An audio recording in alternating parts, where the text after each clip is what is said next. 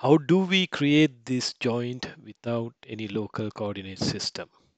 Hello my friends, I am Kadzis and welcome to another FreeCAD tutorial. Today we are going to learn about this game-changing FreeCAD assembly workbench in upcoming FreeCAD version 0.22 and Ondsel. FreeCAD is going to use the open source Ondsel solver as the new built-in assembly workflow.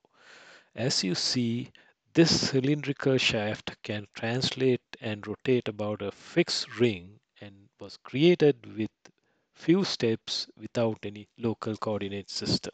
Okay, let's get going. First, what we will do is we will go to the assembly workbench, and we are in the assembly workbench now. So I'm going to start a new workspace here, and we're going to start with creating a assembly, create assembly. So let's create that assembly now.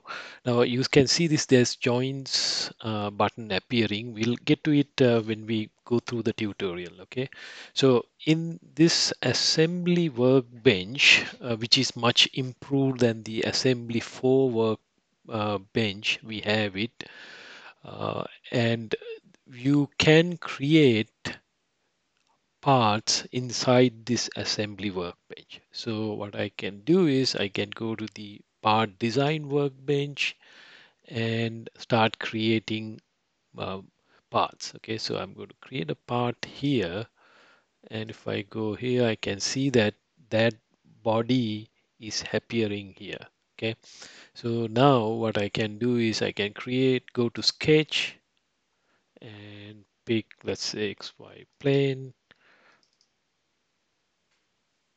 and now I can create some uh, geometric features. So I'm just going to create a simple circle here. I'm not going to dimension it. It's not necessary for this tutorial. I'm going to just get out of here, and I'm going to pad that. Now let's say I'm going to give 100 millimeters to that. Now you can see that, yeah, that part is created. And then I'm going to rename this. I'm going to press F2 key, let's say, and then say I can slider. Can give any name, but I'm going to give a slider. Okay. Now, in order to create a joint, we need another part. So we need to create another part. Okay. So I'm going to go back to part design. I don't know how I got out of that, but we are back in the part design workbench. I'm going to create another body, and then I'm going to create a sketch as well. I'm going to arbitrarily pick a plane here. Okay, let's say I'm going to pick created the going to create maybe a ring. Okay, let's see. Yeah, that's good.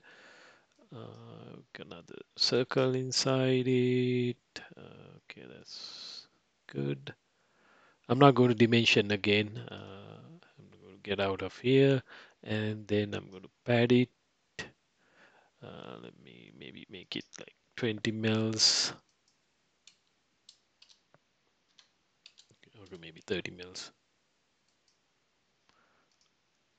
Okay, so I have another body created. I can once again rename it. Let's say ring. Okay, so we got two bodies. Now I'll be going back into the assembly workbench. Now when I click on them and try to move them around, they are not moving. So what I need to do is to activate this assembly. I double click it. Now the assembly is activated. Now if I want to move things around, I can move anywhere I want. Now you might be surprised that this feature was not available to us in assembly 4. So this is a new very, I would say, handy feature when it comes to uh, dynamically moving parts around. So that's a very good feature that is added to the assembly workbench. Okay, now I can move this guy also around. Now if you don't believe that these are not moving in workspace, I can show you that. Okay, I have like, let's say, 121.5 millimeters between the distance between the two parts. Now I can move this guy around and I can measure it again and see where we are. Now it's about 204 millimeters. Okay, so yeah, it's you can move arbitrarily in the workspace. Okay, so I'm going to delete these. Delete. Press delete button to remove those dimensions. Now, now I'm in the assembly. Now, first thing you to need to do is here is to ground one part. Okay, in the assembly workbench, you are required to do that. Otherwise, your assembly will not be correctly. It won't be able to solve it correctly. Okay, so what I will do is I will ground this guy. Okay, so I'm going to pick this body and say maybe just going to pick the whole thing and say ground.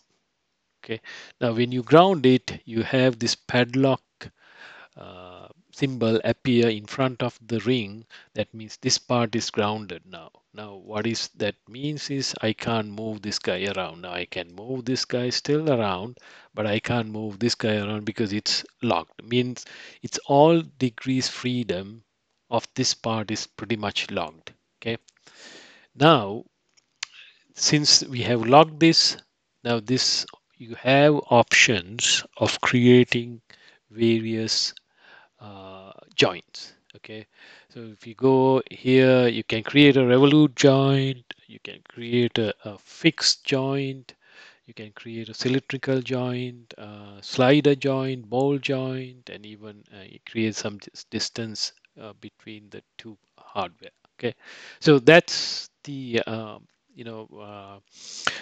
main joints available in assembly workbench. Okay, now since we have set the groundwork to create this joint, let's go and create a joint. Okay, now this is quite easier if you have dealt with assembly 4. You have to create local coordinate systems or maybe datum lines, and you have to bring parts together by aligning your local coordinate system. You don't have to do any of that, so that's a pretty big improvement in this assembly workbench. And by the way, this assembly workbench is already integrated into the FreeCAD 0.22, which is coming, and it's already available in Ondsel. Okay, that's the more like a commercial version of the FreeCAD. So that's already available. So it is coming in our next iteration of the FreeCAD. Okay, now let's go and create a joint. Let's start with a fixed joint. What you have to do here is pick the surface, any surface, and press the control button. And let's say I'm going to pick this surface, okay, and say fixed.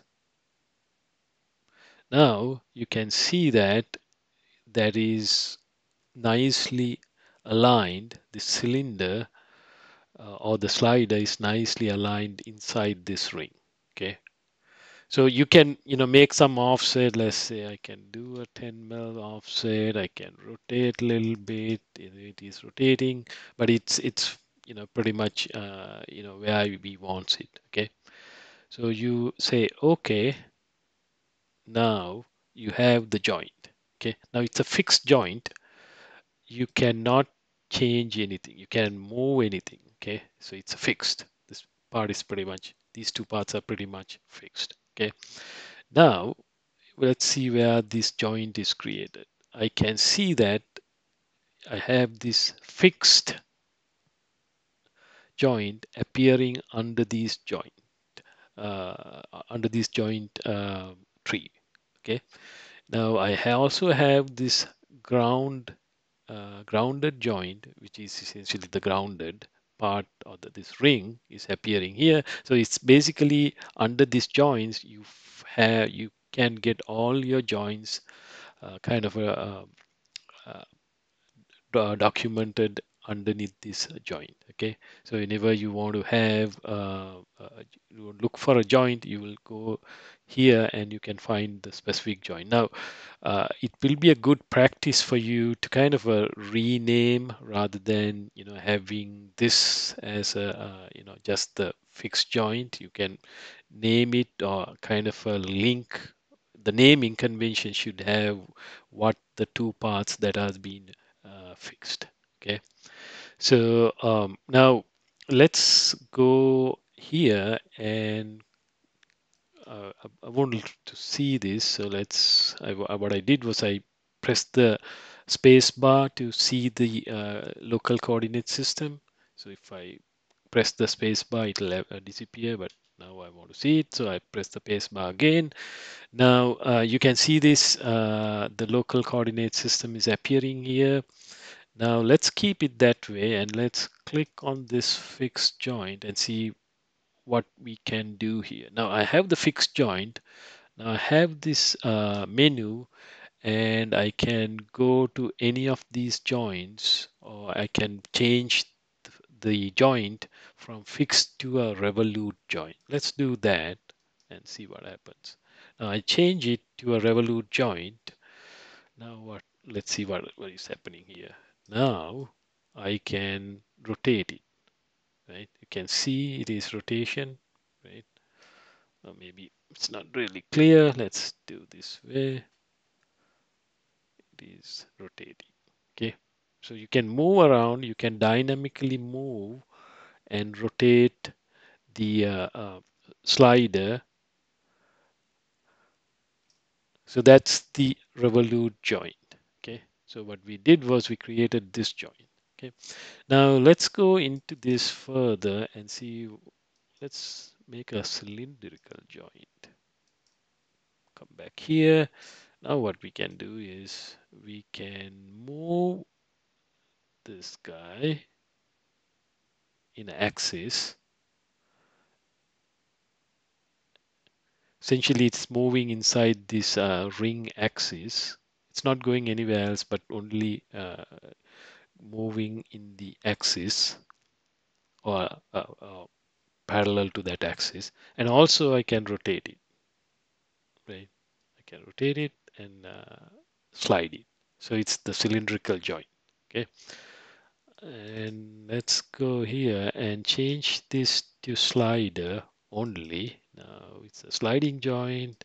Now I can move around, but I can't rotate it. I'm trying to rotate it, it doesn't rotate. So that's the sliding joint. Okay.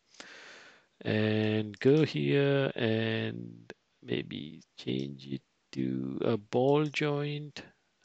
See what happens. Now it is kind of it's logged at the origin, so it's a ball joint, but I can't do anything else. I can't translate it. It's logged in. Okay, so I'm going to get out of that and I'm going to go back to, let's say, cylindrical, and I'm going to keep it that way. Okay. Now, that's kind of the main set of joints we are going to deal with on a daily basis. So that's a very simple way of describing the joints that is in the assembly workbench. Okay. Now, it's not just you can put multiple joints. You can have, maybe 10, 15, 20, how many ever joints you want to put into the model, you can have all of them defined here. Okay. Now, I can maybe, in order to demonstrate one more join, let's create one more. So what we have to do is create another body. Let's recompute. Let's go to the part design again and create another body. And this time this body is created here, and I'm going to, let's say I'm going to create a or any arbitrary workspace or a sketcher, and I'm going to, let's say, put something here. Okay, I'm not going to dimensioning it. I'm going to get out of here, pad it. Maybe what I will do is make it like 50. Okay, now I would like to basically join this guy to here. Okay, all you have to do is to go back to the assembly. Now you are in the assembly. Now keep in mind you need to activate the assembly again because it's now inactive. Because yeah, that's why this all these buttons appear gray. So you make it active. Everything now on. Now what you can do is you can maybe pick this. Let's do this. Let's pick this surface. Pick that one. Press Control button and pick this guy and create a fixed joint. Okay, so I can, yeah, I don't like this direction. Let's flip this guy. So, okay, I got that. Now you have a fixed joint created. So you can see now that fixed joint is appearing here. I can press the space bar to make it visible. Now you can see that that I have two joints under this joint tree, and now I can, since I have a cylindrical joint, what I can do is I can move things around. Okay. Now this dynamically translating or rotating or moving this is pretty critical when you get to more complex joints. Okay, because then you can see how all the joints behaving, and now overall how the assembly is behaving dynamically, and that's a very advantage in this assembly workbench, because in the assembly 4 you have to create some kind of animation to see it, but you don't have to do that. You can kind of dynamically move things around to see the overall assembly behavior. So this kind of concludes this tutorial. It's a very simple tutorial, but I'm going to get into more into this assembly workbench. I see that a lot of potential with this assembly workbench in the FreeCAD. So we will have more complex assemblies created. So stay tuned and subscribe and give a thumbs up to this tutorial, and to subscribe to my channel, as I will be putting more tutorials. Thank you very much. Have a good day.